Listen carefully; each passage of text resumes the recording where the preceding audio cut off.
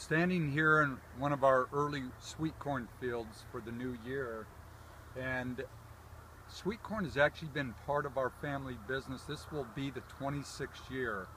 Our family began in 1988 in a relationship with the Maggio family out of Hopeville, and then continued on as we moved our farming operation up into the north end of the Imperial Valley, more specific to proximity of the Salton Sea farming region.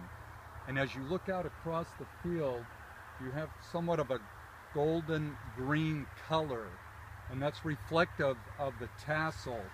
The tassel is a part of the process which is critical to the formation of a long, straight ear of corn. You can see here I pulled one of the ears and you see how young it is, but also part of the mechanics is the silk. You see the silk here, and each strand of silk is connected to one kernel on the cob, and the tassel is what provides the pollen. You can see the pollen as I shake the tassel. You'll see it fall into the plant itself.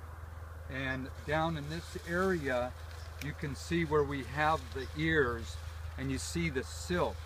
And that's obviously very critical that the pollen touches each silk, and then that's what plumps out the kernel. We are currently providing sweet corn to most of the western United States for approximately 9 to 10 weeks in a late spring and early summer. We have 3 varieties. We have the white, the bicolor, and the yellow. And we're obviously very, very excited. It's been a warm growing period. The winter has been above average, and that proves to be very beneficial for the sweet corn. So with that said, the next time that hopefully you see a video on the website, we'll have corn that will be probably very close to maturity.